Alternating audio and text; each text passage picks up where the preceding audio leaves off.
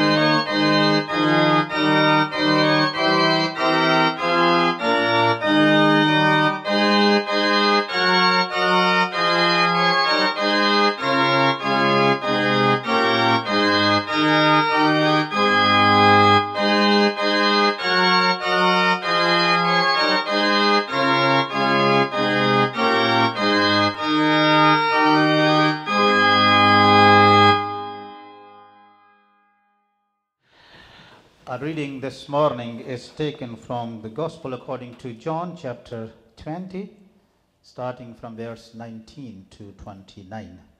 Let us hear God's word.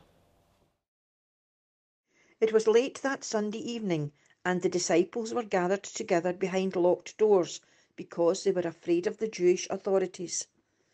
Then Jesus came and stood among them. "Peace be with you," he said. After saying this, he showed them his hands and his side.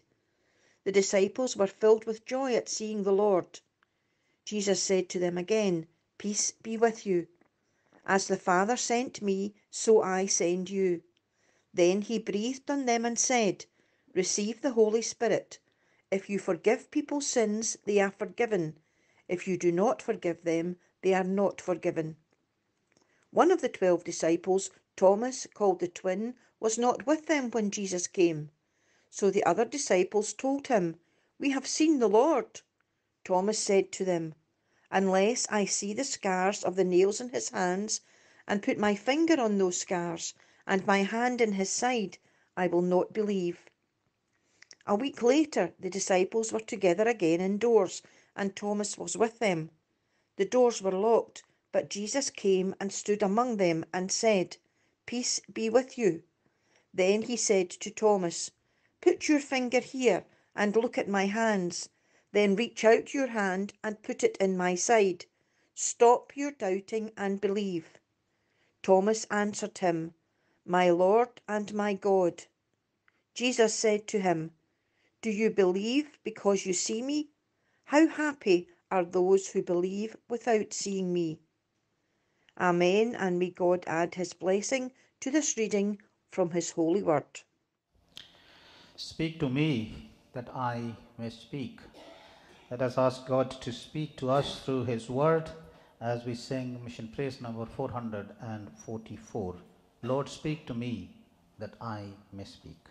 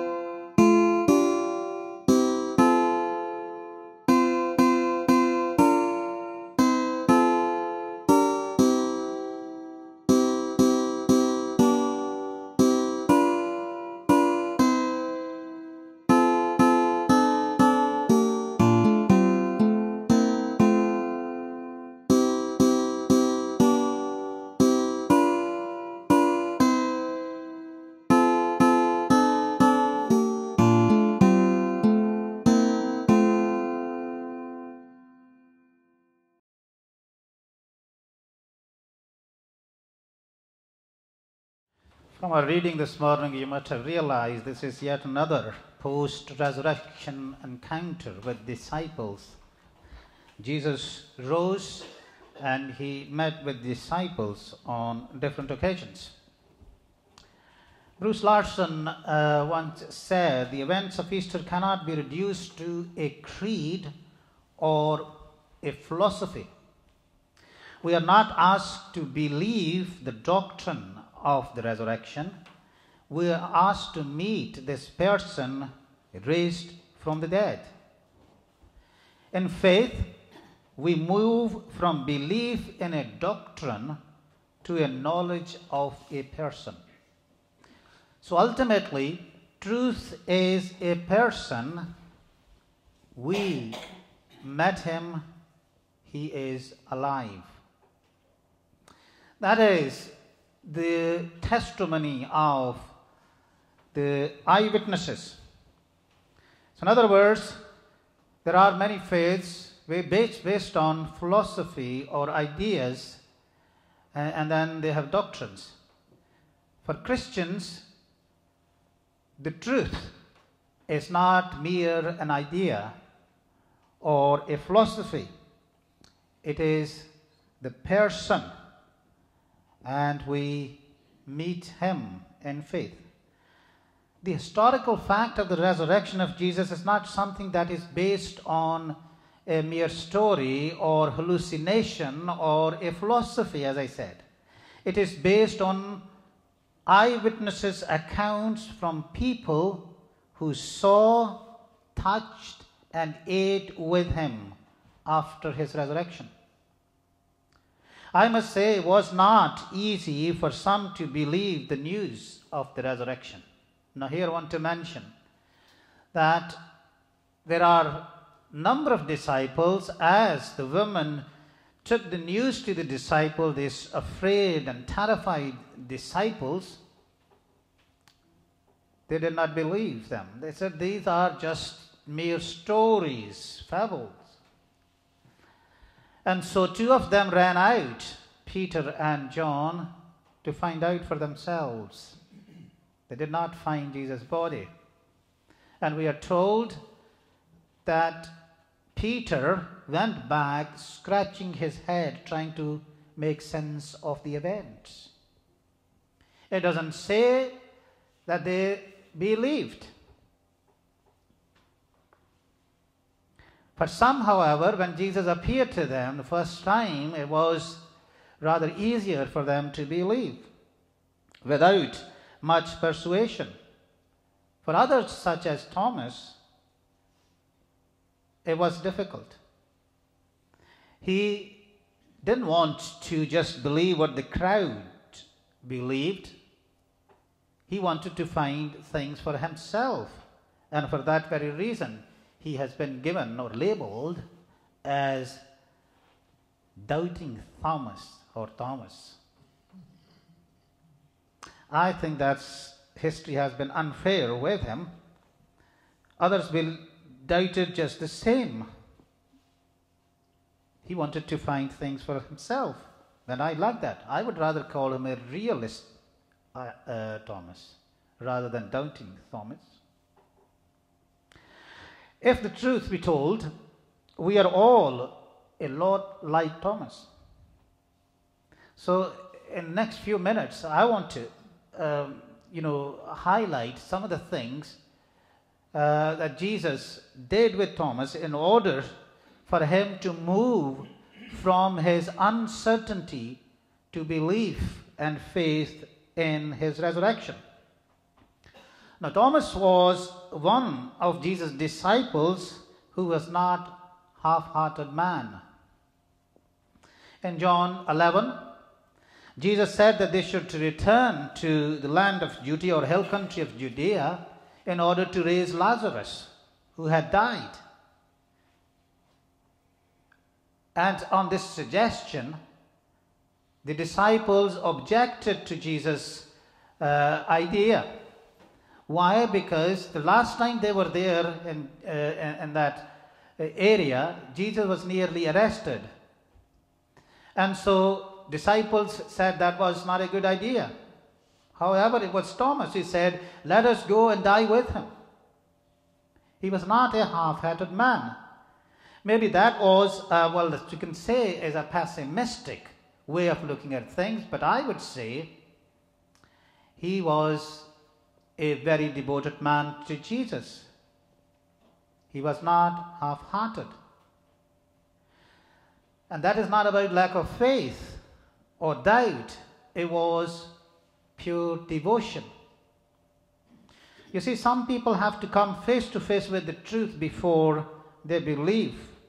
How many of us are like that?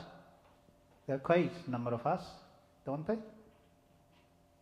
You see, Thomas was missing when Jesus appeared to the other disciples. We don't know where was he and why he was missing. However, when he returns, the other disciples tell him, we have seen the Lord. And his response, to my mind, rightly, his response is, I won't believe it unless I see the nail wounds in his hands and his feet, and I put my fingers in his scars. Now that doesn't mean to say that Jesus would still have the scars or wounds in his body. The glorified body, I believe, wouldn't have these things. That was his way of saying, I want to see the reality. I want to see with my own eyes before I believe. You see, no one else in the entire New Testament make these kind of demands before believing. So in that sense alone, Thomas stands out. He was so certain of the death of Jesus that he would not credit the report of his reappearance, and instead that he would not believe unless he could actually touch Jesus' body. Thomas would not be satisfied by just mere stories. He wanted to see material evidence, empirical evidence. You see, 8 days later, they were together again. The doors were locked, and all of a sudden, there Jesus stands in their midst. And so he addresses Thomas. He says, put your finger here and look at my hands. Put your hand into the wound in my side. Jesus knew that Thomas had said, what he had said. I think that would have given him something to think about. He just said that to the disciples. How on earth Jesus knew that? That would have been a surprising start of this interaction. I think we all have our own uncertainties and doubts. Why not verbalize them? Why do we keep these inside? You see, God doesn't mind. Sometimes we reduce God into something really temperamental kind of person who would just go off the rail if we say something. He doesn't mind. Our doubts are nothing new for him.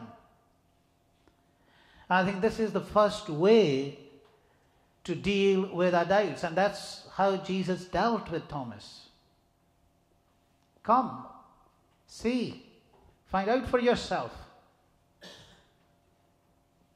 Bring it on. I believe that God respects honesty, and he rather would like to hear from us what we think, rather than don't say it and try to pretend that we are all okay. You see, I often say to people, you can deceive yourself and other people. How can we deceive God? It's pure hypocrisy if we try to sing his praises when we don't feel anything in our hearts. And so, if he knows already all of it, How do we think we can hide things from him?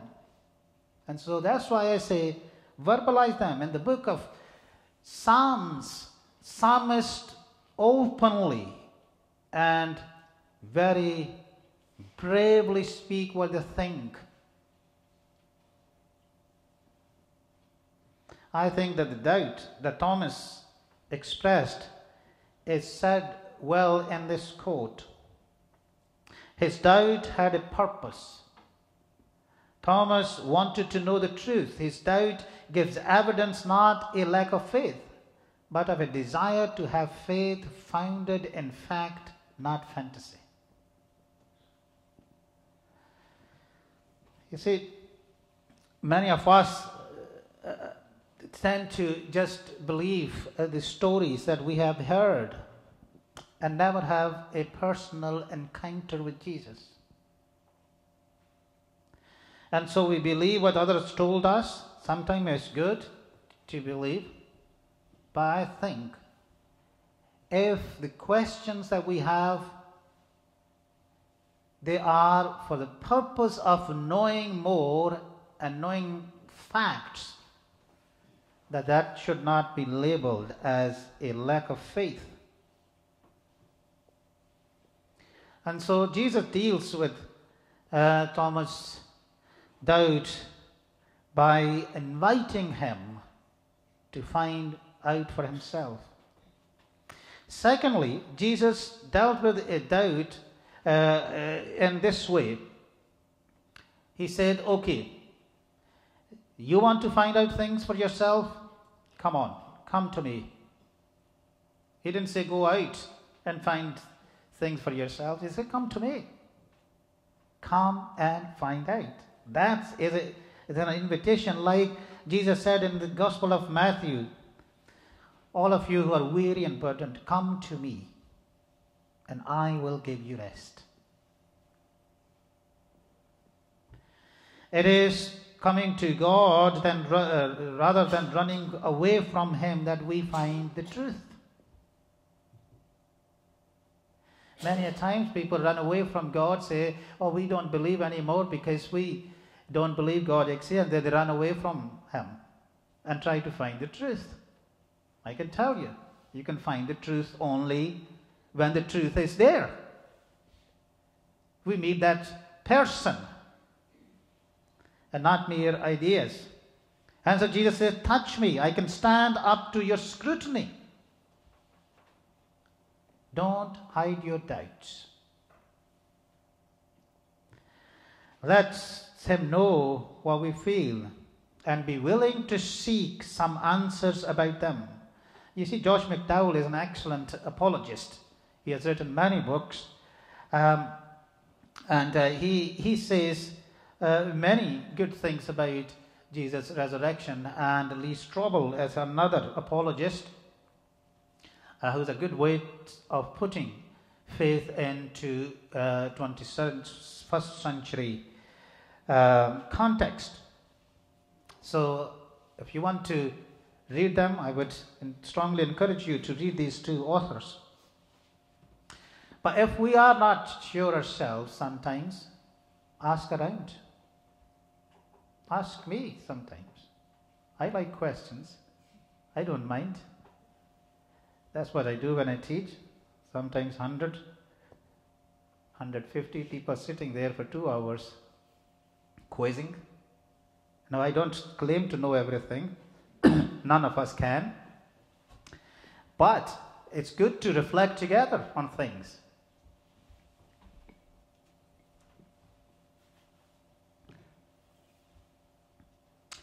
You see, Jesus said,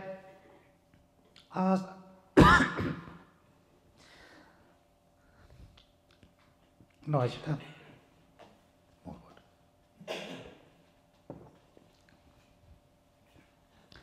word. Seek and you shall find. Knock and the door will be opened unto you. And you see, whenever we earnestly and honestly seek then we do find. And 1 Chronicles chapter 28 verse 9 says, if you seek him, he will be found by you. And Malachi says, tell me in this, go ahead, bring your questions.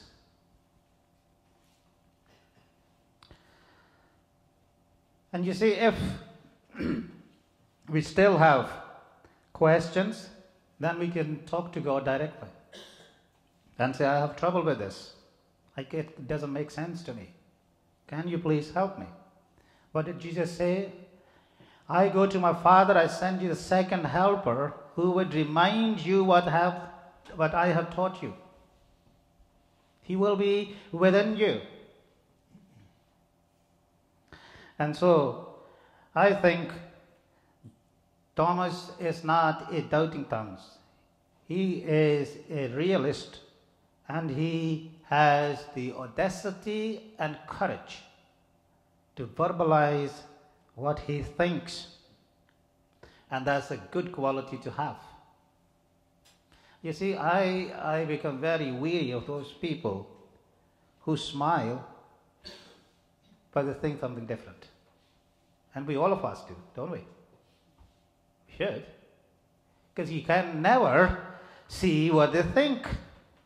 I would rather have people who say things straight. I might not like them sometimes.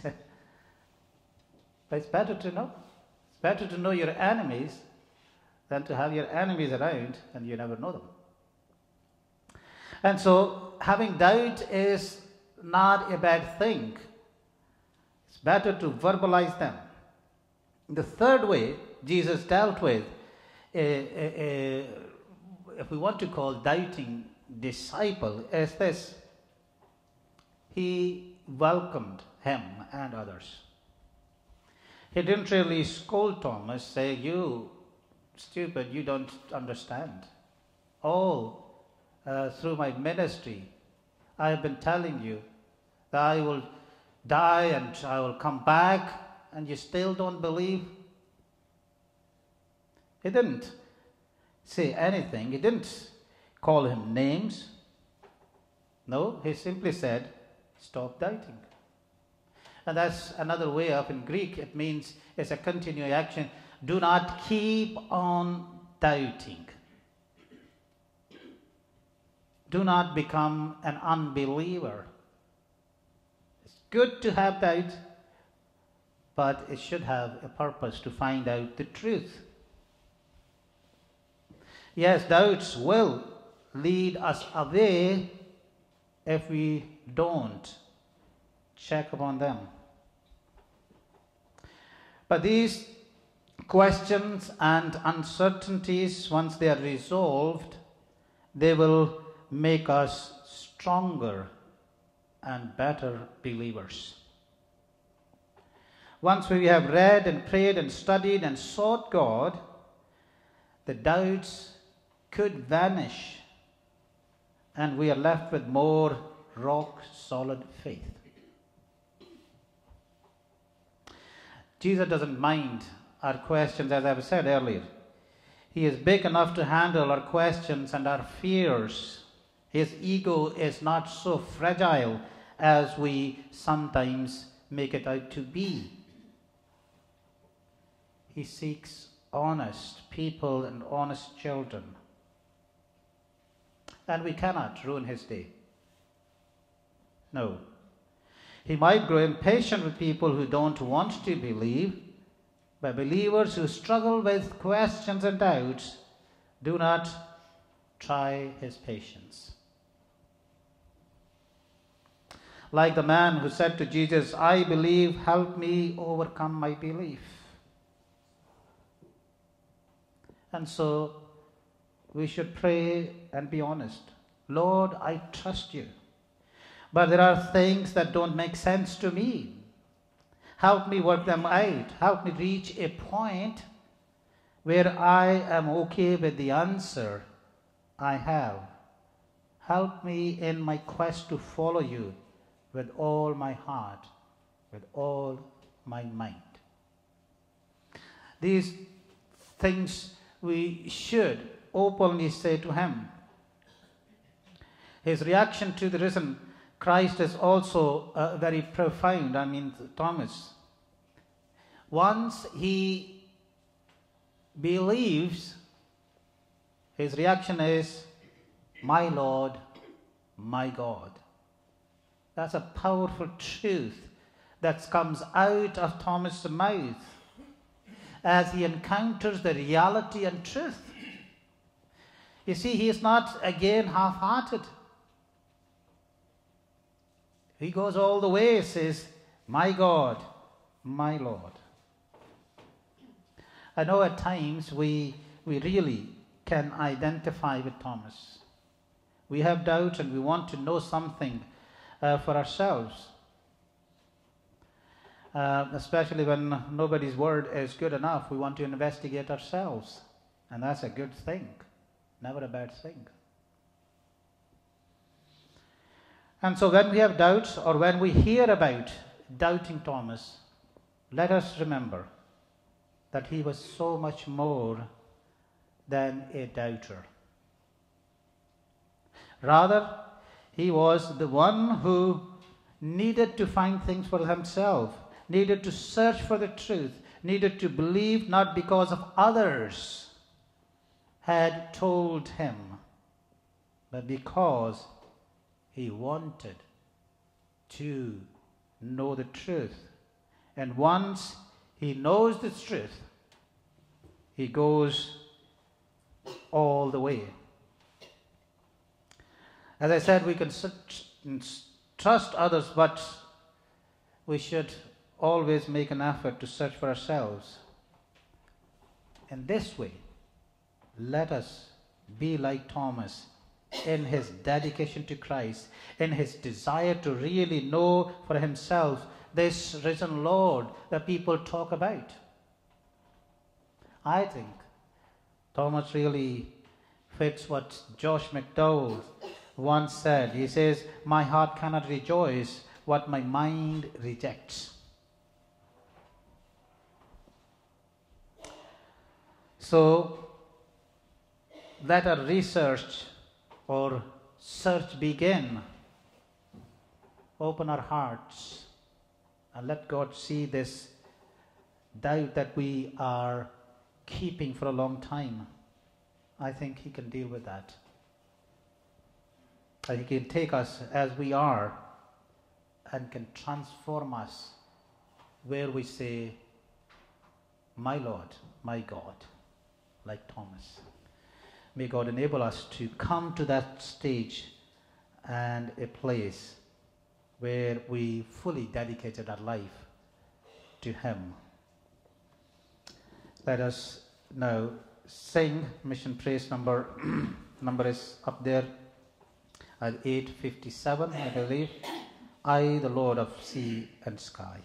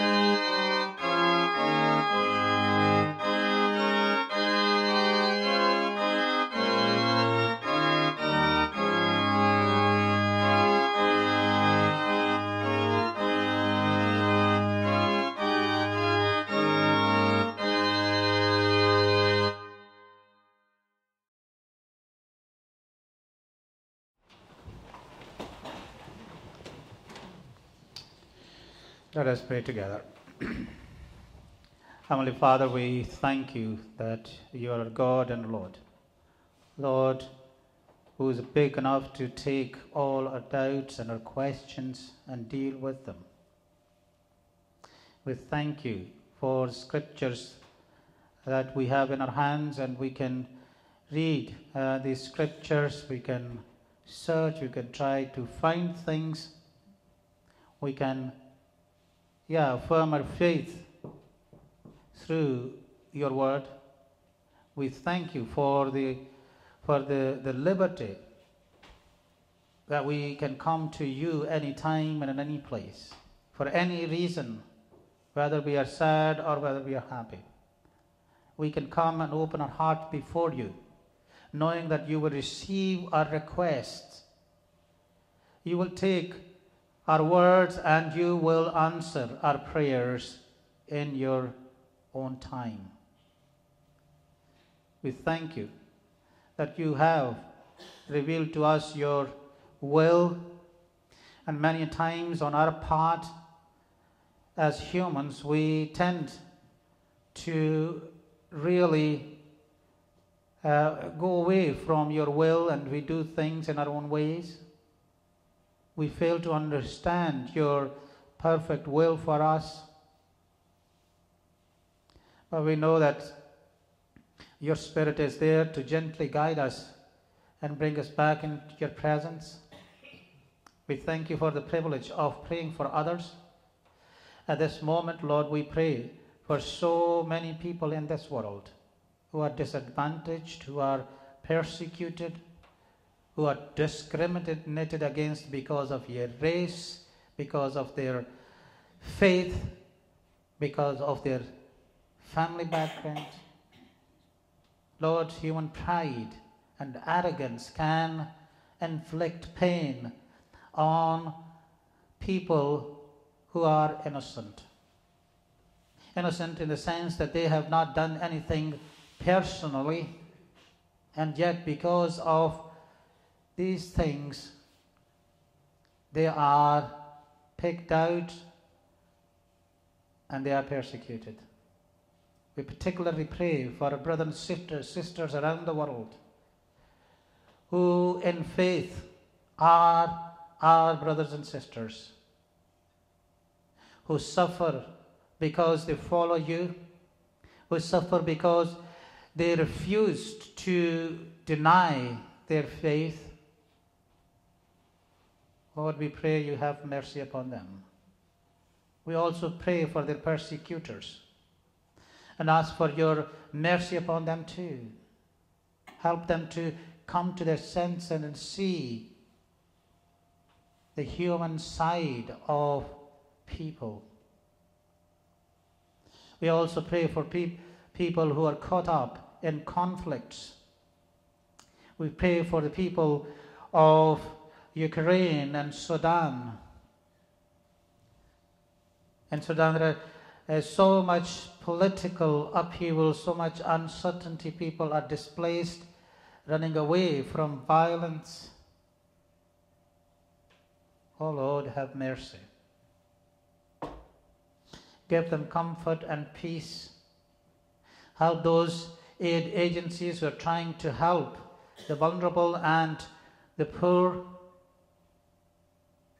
Grant them more patience and grace.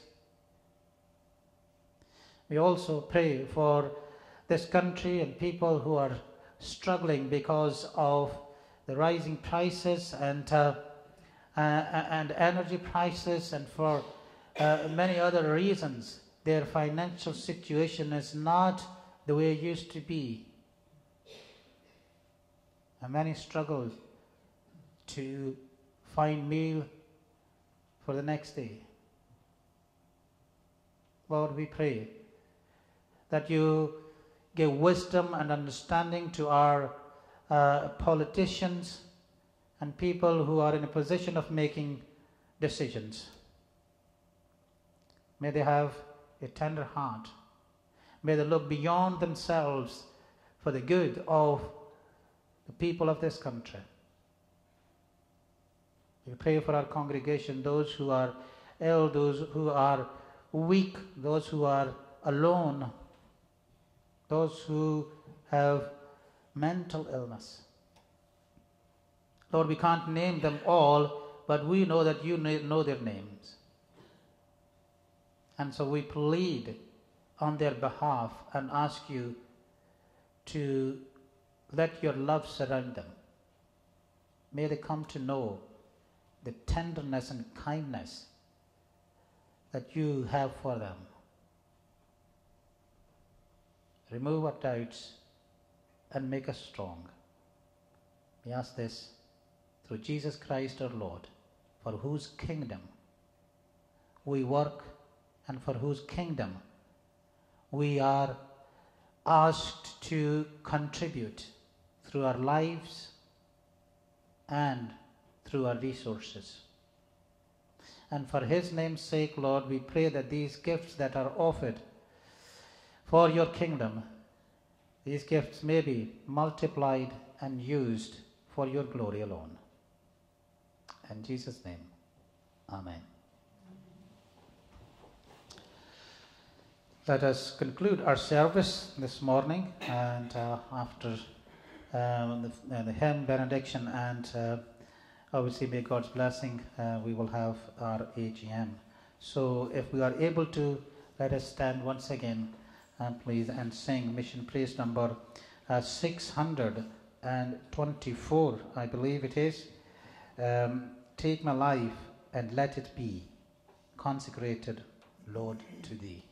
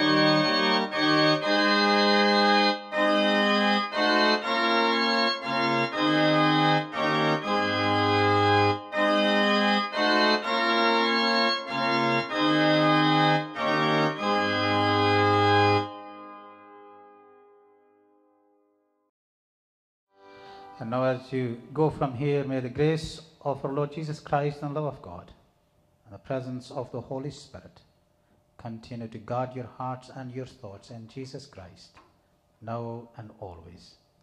Amen.